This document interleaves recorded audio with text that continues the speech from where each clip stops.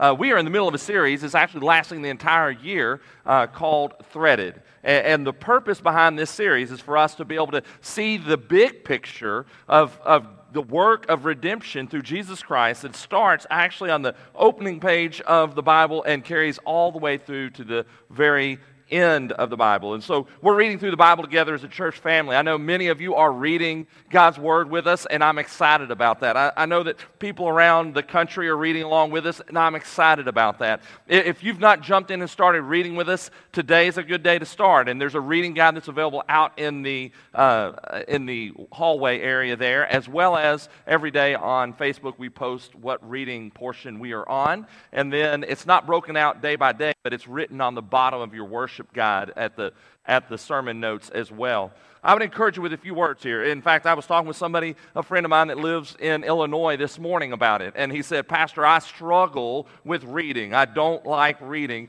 and sometimes this portion that we're reading in the Bible, it doesn't make sense to me, and so I'm really struggling. I'm just going to try a little bit harder." And here's my words for him and my words for you. I gave him 2 words of advice. Number 1, if you don't like reading, there's a good answer these days, and it's free. If you have the internet on your computer and or your phone, all you have to do is go to the Bible app, YouVersion. You can go to the website, and almost every translation of the Bible is available for free to listen to. So listen to the Bible while you're getting ready for the day or while you're driving to work or home from work. The other thing that I encouraged him with is to grab a hold of a study Bible because a study Bible doesn't have so many notes that it's overwhelming, but it has enough notes that you can actually read the opening of why this book was written, when it was written, who it was written to, and then a few notes as you go along. So those 2 pieces of advice might be able to help you, number 1, if you don't like to read, and number 2, if you struggle with some of the content. So those things would be helpful to you.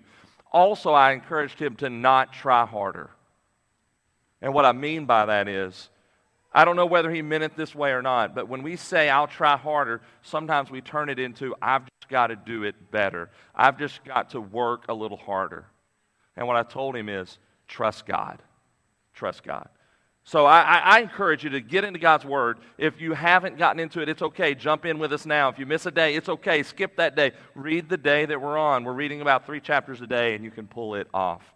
I can guarantee it, if you get behind in the book of Leviticus, you won't try to catch up. Leviticus is a little bit tough. Here's the words of wisdom from my wife. She read Leviticus 1 through 3, and she said, "Alan, I've got the kind of application for me." She said, "Alan, if I was a priest, I would go for the priest in charge of the grain offering. That sounds like a much better job than the priest in charge of the other slaughtering, butchering type of offerings." We're not in Leviticus this morning. We're in Exodus this morning in the worship service. But before we get there, I wanted to take you to the jail. I want to tell you about the day I first walked into Caddo Correctional Center, the CCC. It's in Shreveport, Louisiana. Before you flip out on me, no, I didn't go in as an inmate, but I do remember the first day I walked in. I don't know whether you've been to jail or not, but I'm a little bit intimidated by it. I'd been to a prison in Memphis, Tennessee, and that went okay. But when I went to Caddo Correctional Center, it was all different. I've got all kinds of stories I'll tell you another day about my experiences at the jail. But that first day, I remember it. I walk in, and they sign me in. They find out I'm a pastor. They find out who I'm going to see, and they go, "All right, here you go, buddy. You're going to go up the stairs, down the hall. You're going to don't go right, go to the left, turn right there at that corner. When you get there, you look for the red window on the left-hand side, and you just go in there." I went, "That's great. Where's the guard to go with me?" "There ain't no guard going with you. You're doing this by yourself." I was a little intimidated. I'm walking up the stairs. I don't know. I'm kind of an idiot at times. I get upstairs. I'm like, but what if I get up there and there's an inmate loose in the hallway? And then I get up there, what if I make a wrong turn? What if I open a door and that's not the door I'm supposed to go into, and what that door really leads to is in the cell with the inmates? What if I open the wrong door? I was a little intimidated to do this all by myself. And then the kicker. I get to the area. Do y'all remember what I said about the red window? It's on the right side. They said it's on the left side. So I get there. Red window, but it's on the right side, not on the left side. I'm like, okay, which one is it? Do they mean right or do they mean red? Which one is it? Which way do I go? What if I open the wrong door? Thankfully, I went the right direction. I had the visit. I left. I was so glad to be out of there because I was intimidated to take that journey by myself. Our lives are not intended for us to journey by ourselves. God made us for community. God created us to be in relationship with Him and with one another. That's why here at our church you'll hear us talk about hope groups. There are small groups that meet during the course of the week. If you're not in a hope group, we'd love for you to jump in one. That's why we're starting some things called D groups. They're designed to do community together, to live life together, to do it together so that we're not walking in the wilderness all by ourselves. But this morning, I want us to be reminded while God wants us to go through life with with each other, more importantly, He wants us to go through life with Him. So how do we journey through life so that we're not by ourselves, but we're with Him? The account we're going to read this morning ties directly into this. If you've read this week, perhaps you know the story. If you're not, let me bring us all up to speed. Essentially, the nation of Israel had been in captivity in Egypt. God said, I'm going to use Moses and deliver you out of there. And they do. They get out. And the beginning of the book of Exodus is all about them getting out of slavery. And then the second half of Exodus is all about an experience that they have at an area called Mount Sinai. They set up camp, and there's this big mountain, and Moses goes up on top of the mountain to get a word from God. And while he's up there, the people get very, very, very bored, I guess, and a bit antsy. The Bible tells us he's up there for 40 days and nights. They're going, this Moses guy doesn't know what he's doing. He brought us out into the desert to starve us to death. We should have stayed in Egypt, but since he took us out of there, we need somebody to lead us further into where we're headed. So here's a great idea. Let's all get our jewelry, put it together, make a golden calf. We'll bow down and worship the calf because the calf is the one that brought us out of Egypt. It made no sense, but that's what they did. So now we're going to pick up the story in the book of Exodus in chapter 33. After God sends Moses back down the mountainside, finds out what they've done, punishment comes. Actually, 3,000 men perish. You can read about that in chapter 32. And then now God and Moses have a little bit of a conversation. Exodus chapter 33, verses 1 through 3.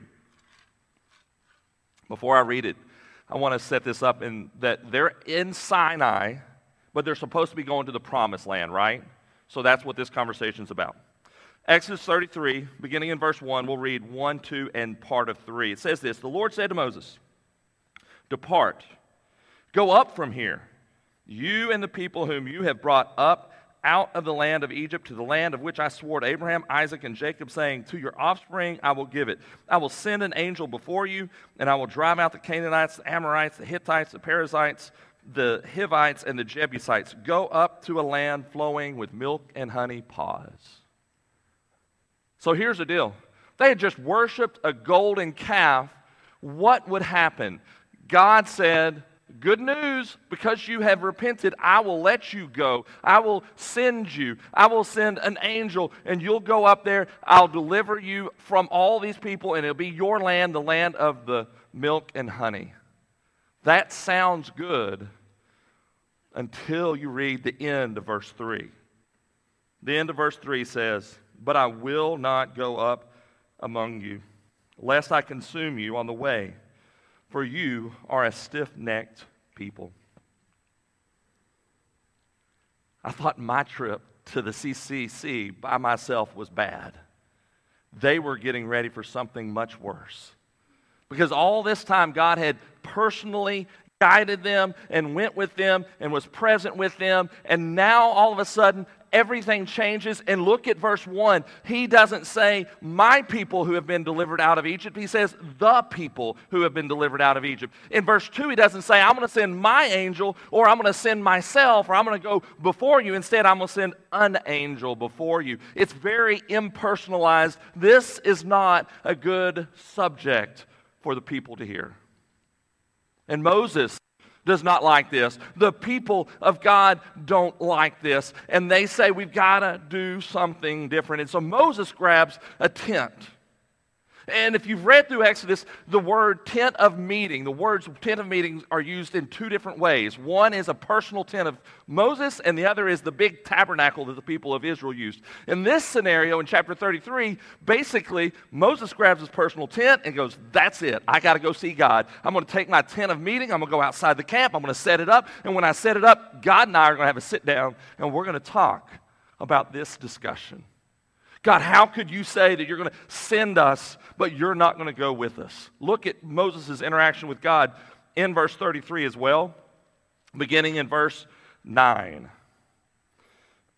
It says, when Moses entered the tent, the pillar of cloud would descend and stand at the entrance of the tent, and the Lord would speak with Moses. He had done this before. It's describing how this experience always went down. And when all the people saw the pillar of cloud, which indicated God's presence, standing at the entrance of the tent, all the people would rise up and worship, each at his own tent door.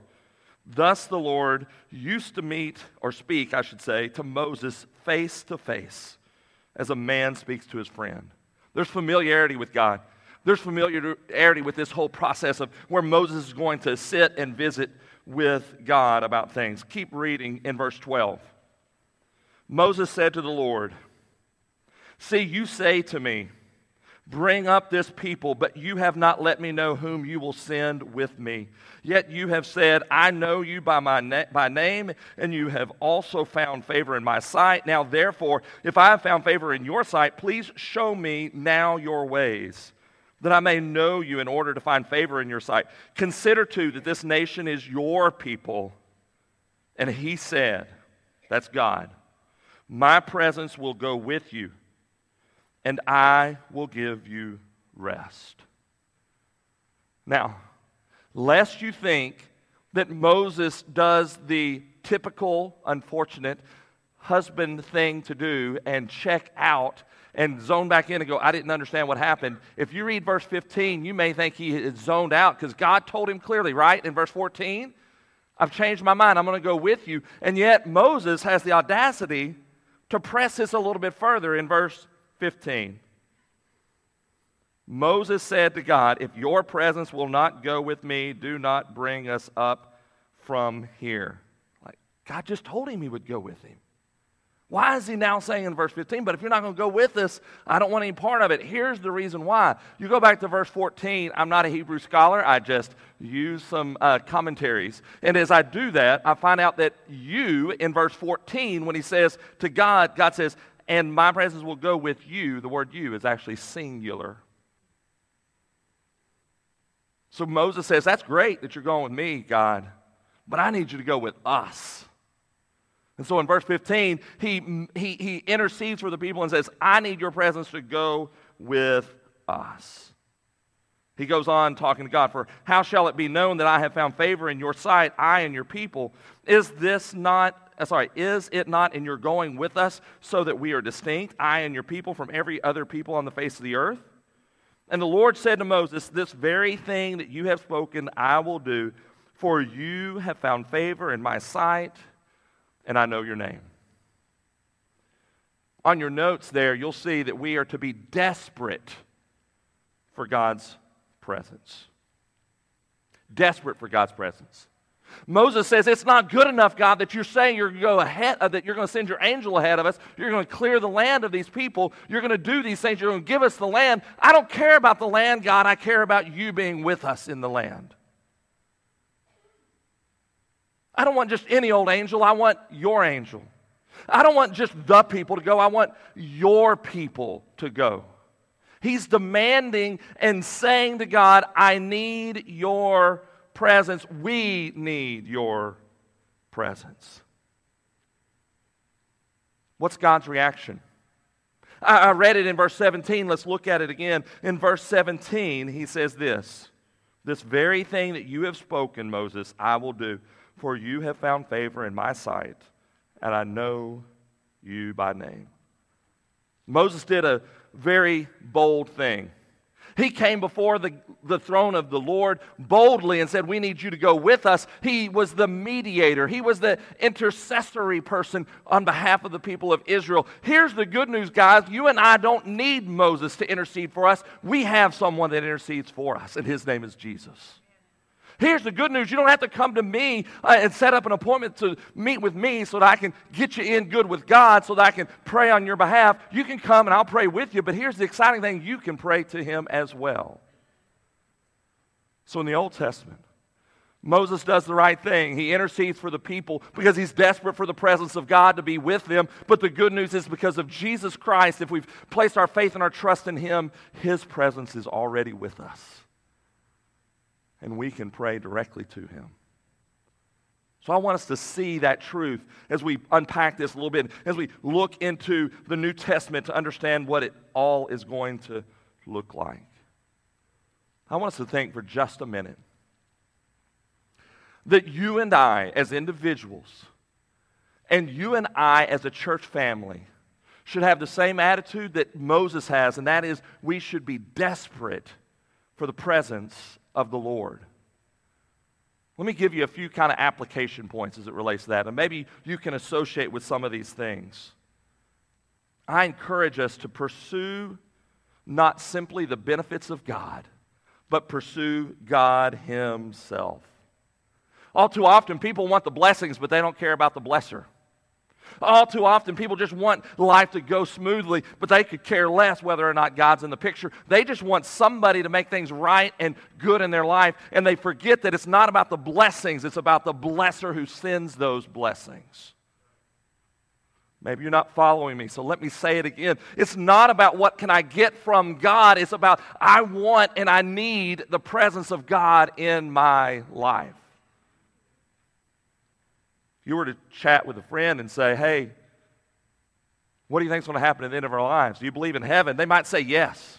May not believe in Jesus, but they may say yes. And are you going to go to heaven? Well, I sure hope so. What do they want? They don't want to be punished in hell. They just want to be in a good place called heaven. They could care less whether God's there or not. The reward of heaven is not that heaven is something special, but instead it's special because it's in the presence of God himself. You see, salvation is not about being rescued from something bad, but instead it's to be rescued from our sin and the evil associated with it so that we can be in right standing with God. It's about a relationship with God. Stop pursuing the blessings and pursue the blesser. There's a difference here. And by the way, when I say that, I want to be real careful. Don't think, oh, I'm supposed to pursue the blesser, and then I'm going to get everything I want anyway. So in essence, you're pursuing the blessings. No, you're pursuing God. The blessing comes from just being present with him or him being present with us. So be desperate for the presence of God. Let me use an example. Let's presume in my marriage that I want a trouble-free marriage. I want a marriage that will last forever, a marriage that doesn't end in divorce. That's a wonderful sentiment, but the reality is I shouldn't be looking for a trouble-free marriage, but instead I should look for God to be present in my marriage so that it can be all that it can be and should be for the glory of God, not just so that I get some kind of reward out of the situation. Let's pursue what God put us on this earth for, a relationship with him to bring him glory and him honor and not about us. It's not about us, it's about him. And that is the big difference whenever it comes to this idea of pursuing his presence. Now I want us to talk about what will happen as a church. All too often the church, not our church necessarily, but other churches, all of the churches, if we're not careful, we make everything about the method or the plans, or the style, or our agenda. And if we're not careful, we real quickly can do church and pull it off, even if God's not present and blessing us. Guys, it's time for us to stop doing church. It's time for us to be the church. God's calling us to a mission. God's calling us to a mission to extend the blessing of God and the glory and fame in the name of Jesus Christ around the world. It's to share the good news of Jesus Christ to everybody in our sphere of influence. The only way we live out that mission is if God's presence is with us. We cannot and must not try to do it on our own. So don't be satisfied with the stuff. Don't be satisfied with doing church. Be satisfied with the very presence of God. Got a good friend. I don't know whether Steve might happen to listen to this message, but I've shared a little bit of his story with you. He was a roommate of mine. He's 50 years old and has a horrible prognosis on his cancer. The first couple of rounds of treatment have not been all that bad, but this last round has hit him hard. I don't know whether he'll continue with the plan or not continue with the plan. I don't know what God's intention is in this season of his life. I know I want to get up to Missouri to see him before anything inevitably might happen that would prevent me from seeing him. What's been a joy to see in his life is the thing that is pushing him through a horrible prognosis is that God is present in his life and guiding him and helping him in spite of this horrible cancer that has ravaged his body. So guys, whether it's that or something else, don't be satisfied with just kind of cruising through life and everything being okay in life, but instead be satisfied only as we seek the presence of God. Now let's go to the second one. Not only should we be desperate for God's presence, we also should long for God's glory. Look at chapter 33, verses 18 through 23. God's just told Moses that he'll go with him. Moses says, hey God, while we're doing this, let me take it up another notch. Verse 18, Moses said, please show me your glory. And God said, I will make all my goodness pass before you and will proclaim before you my name, the Lord. And I'll be gracious to whom I will be gracious, and will show mercy on whom I will show mercy. But he said, you cannot see my face, for man shall not see me and live. And the Lord said, behold, there is a place by me where you shall stand on the rock. And while my glory passes by, I will put you in a cleft of the rock, and I will cover you with my hand until I have passed by. Then I will take away my hand, and you shall see my back, but my face shall not be seen. Moses goes, God, I'm glad your presence is going with us. In addition to that, God, I need to see. I want to see. Please show me your glory. What is God's glory? God's glory is his significance. It's his power. It's his importance. His essential being. It's who he is. It's his vibrancy of all that God is. And oftentimes we picture it in this big fire or light because that's all we know to kind of describe God. Moses said, I want to see or I want to experience your presence. I don't want to just know your presence is there. I want to experience it. I want to see it. I want to see what your glory is all about. Please, God, would you let me see it? And God answers him in verse 19. He says three different ways that he's going to show Moses his glory. Verse 19, here they are. First, I will make all my goodness pass before you. In other words, I'm going to show you a glimpse of my glory. That's the first way. The second way, he says, I'm going to proclaim before you my name, the Lord. God's glory is wrapped up in who God is, and he's going to show him who he is and tell him who he is by sharing his name with him. The third way that he says there is also in verse 19. And in verse 19, God says, I will be gracious to whom I will be gracious. I will show mercy on whom I will show mercy. The third way God's glory would be seen is in God's sovereign grace. So, that's lived out. Verse 19 is lived out in a few ways. Verses 20 through 23, we see how God put him in this little cleft of a rock, kind of shielded his eyes a little bit. He kind of saw a little bit of the glimpse of the glory of God, his goodness as he walked by, literally. The second way we're going to look at in a minute in chapter 34, where we see about the name of God. And the third way, that sovereign grace, they've just experienced it. The nation of Israel had worshipped a golden calf, and God said, I'm still choosing to love you, not because of what you've done for me, but because of my grace. I can show mercy on whom I want to show mercy. I can show grace on whom I want to show grace. It's God's sovereign grace that displays his glory to the world. So we see that we should long for God's glory just as Moses did. Keep reading with me now as God shows him his name. Chapter 34. Chapter 34.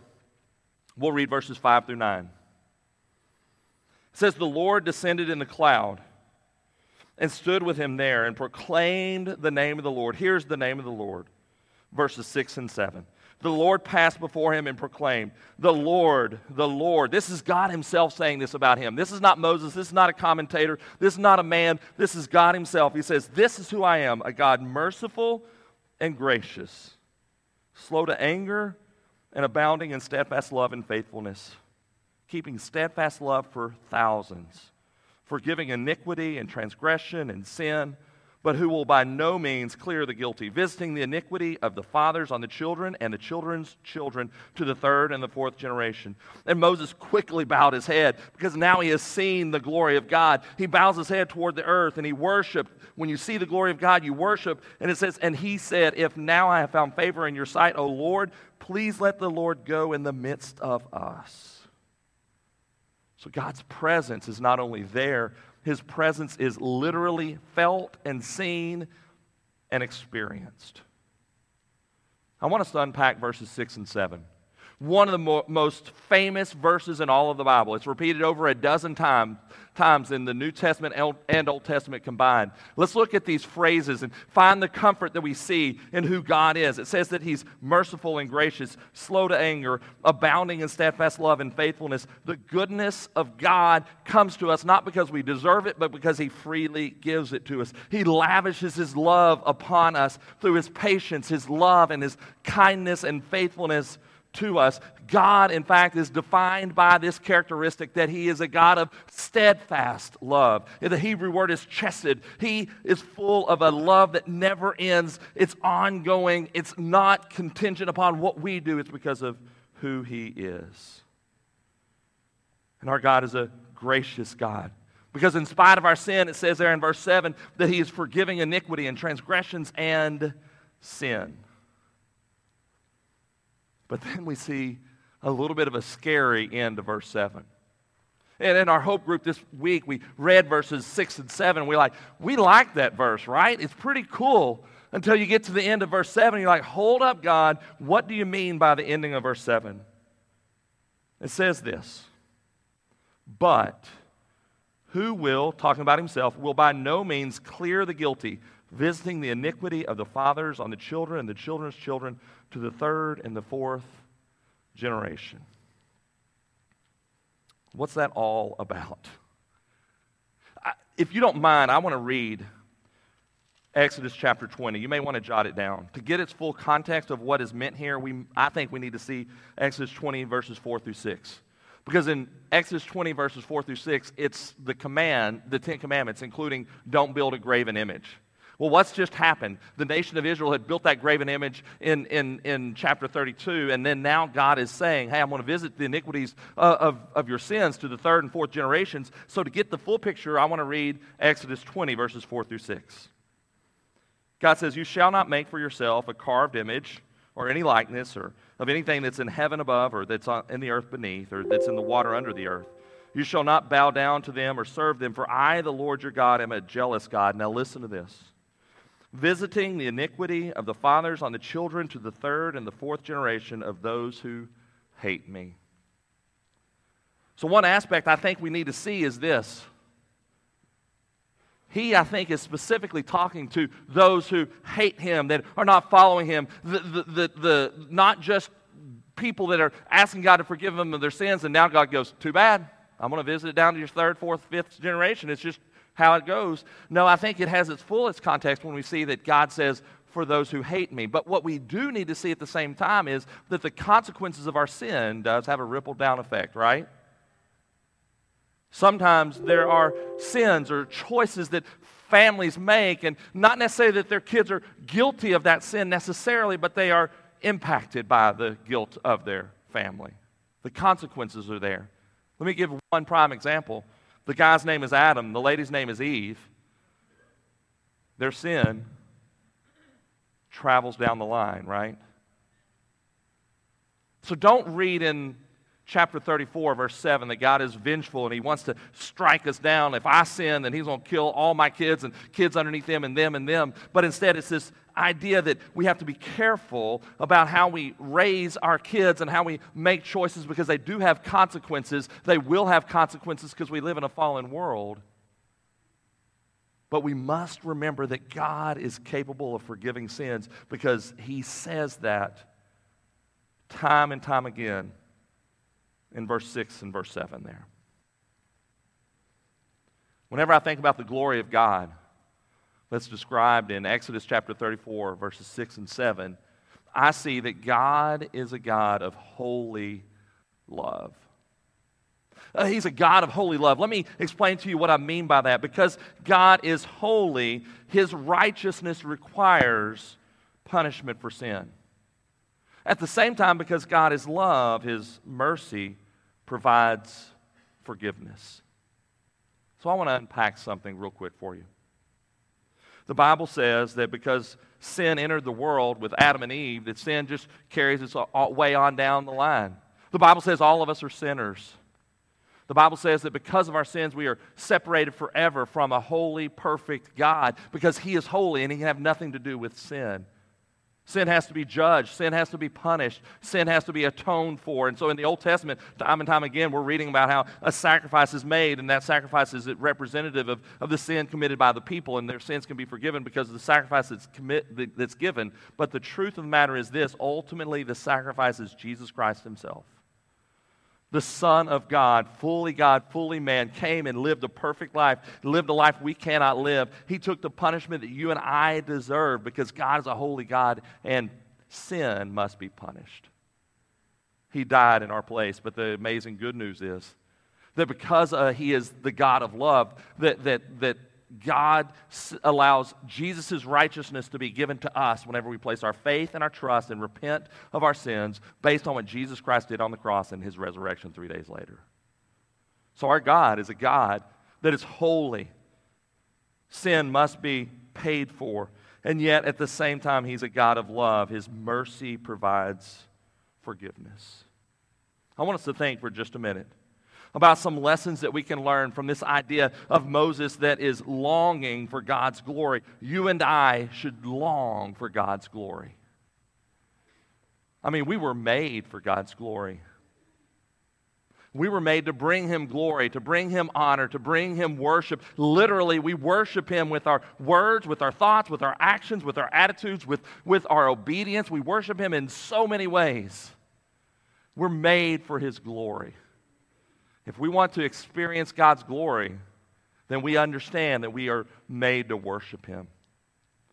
And that the reason we go out and tell others, the reason we go out and tell all nations about the hope that's found in Jesus Christ is because they don't know how to worship God because they haven't experienced his forgiveness yet, and we extend his glory by worshiping him and pointing others to him so that they might worship him as well. Guys, it's time for us to long for God's glory. Along those same lines, I would encourage you to be really careful about being too comfortable with God. God is not your homeboy. God is not your best friend. He is your friend, but he's not your boy. He is your God who is to be revered and feared and respected and honored and glorified. Don't become complacent with God. Don't go, I've read his word, I know the story, I don't need to read anymore. No, we need to dive in deep into his glory and allow his word and his truth to transform us, which further reflects his glory. Because if we become complacent, we don't fully understand God's glory and are unable to reflect it to a world that needs to see it as well. And I say it's time for us to long to see the glory of God rain down on this place. It's time for us to not be satisfied with the world as we see it, that's infested and infected by sin, but instead we want God's name to be proclaimed around the world so that all people would worship him for who he is. Our desire should be to want to see our neighbors and our co-workers and our family members and people we meet on the street. We would want to see them come to a salvation of who Jesus Christ is. So let's pray for God's glory to be demonstrated through our lives so that others would come to know him as well. I wanted to just spend a couple of minutes to wrap this all up. It's found there on your third note on your sheet. It says this: the presence and glory of God gives us hope for life's journey. And here's what I mean by that. The people of Israel had been through an amazing journey. They had been enslaved in Egypt. They had been miraculously delivered by God. They got out to the wilderness. They began to grumble and say, God, I don't know what this is about. And then God rains down manna, whatever that is, and feeds them for 40 years. They experience all this craziness. They worship a golden calf. They get forgiven. They get punished. They get promised the promised land. All of these things happen. And the way they could keep pressing forward is by having the presence and glory of God be their hope on their journey, literally, through life. You and I, we have quite the journey in life as well. I don't know whether you're at an up or a down, or if you're somewhere in between, but as we journey through life, the only hope we have is found in the presence and glory of God in our lives, and let's trust in Him. If you read the book of Exodus, you may have wondered at the last, why in the world does God spend 723 chapters talking about the building of the tabernacle? You're like, it's only 40 chapters long, but it feels like it's about that long, right? Like, I get it. I'm not a seamstress. I don't understand this stuff. But here is the deal.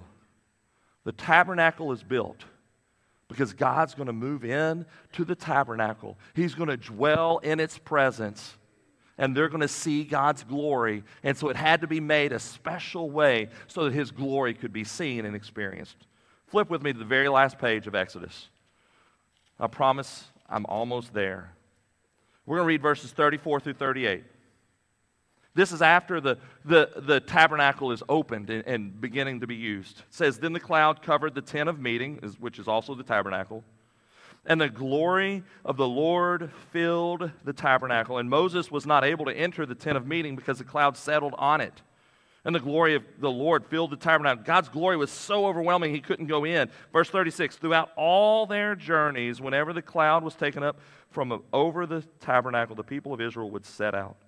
But if the cloud was not taken up, then they would not set out until the day that it was taken up. For the cloud of the Lord was on the tabernacle by day, and fire was in it by night, in the sight of all the people of Israel throughout all their journeys. As the people of Israel journeyed through life, they journeyed through the power and glory of the presence of God. You and I need that same thing in our lives. The good news is you don't have to follow the instructions to do the tabernacle, but instead the ultimate tabernacle came. The ultimate tabernacle of Jesus Christ, who came to dwell among us. Listen to the words of John found in John chapter 1, verse 14. It says, And the Word, Jesus, became flesh and dwelt. The word dwelt means tabernacled. So it says, the Word became flesh and tabernacled among us, and we have seen His glory. Glory as of the only Son from the Father, full of grace and truth. Because of the work of Jesus Christ, we've experienced the glory of God. We have access to the Father, and a lifestyle of following Him in His presence and His glory helps us have the only hope that really matters in life. So this morning, have you placed your faith, your trust, and your hope in the name of Jesus Christ? Have you received the forgiveness of your sins, not because of something you do or you try harder, but instead because of what He has done on your behalf? If not, would today be the day of salvation? For those of us that have experienced God's goodness and His faithfulness and have been grafted into God's family, let's walk through life with the only hope that really matters, and that's the hope that's found in the presence and glory of Jesus Christ. And then let's go out and declare to the nations the glory of Christ. Let me pray for us.